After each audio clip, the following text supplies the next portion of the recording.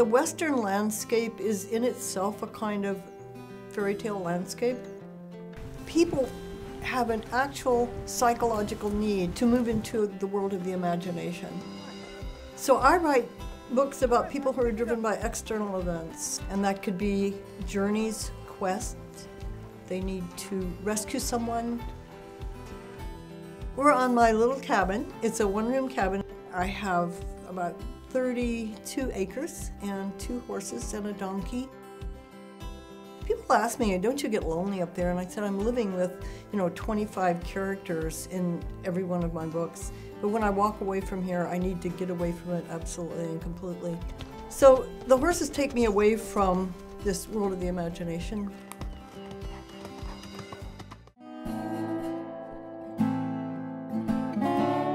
One of the ladies I ride with, her husband has an ancestor in North Texas in the 1870s who rode around from place to place reading from newspapers that he had ordered from far distant places to crowds who were charged a dime apiece to come in and listen to him read. And this elderly man I took as a character, a wonderful character, splendid character. The captain is asked to return a young girl, Johanna, to her people.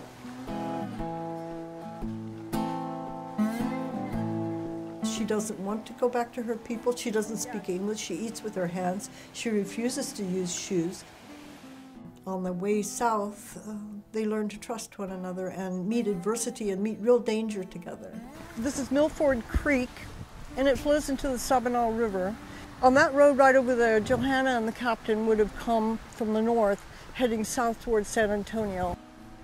Those characters are very live to me.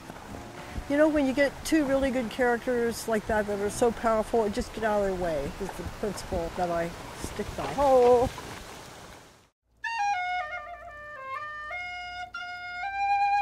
When I look at a book, I look at massive contrasts. You have a man who's very educated and a bit bitter and a bit sour, and you have this young girl who's still 10 years old and full of vigor and vim. And for me, this is how I write fiction. That's what makes fiction roll forward. It's the weight and counterweight balance and the counterbalance.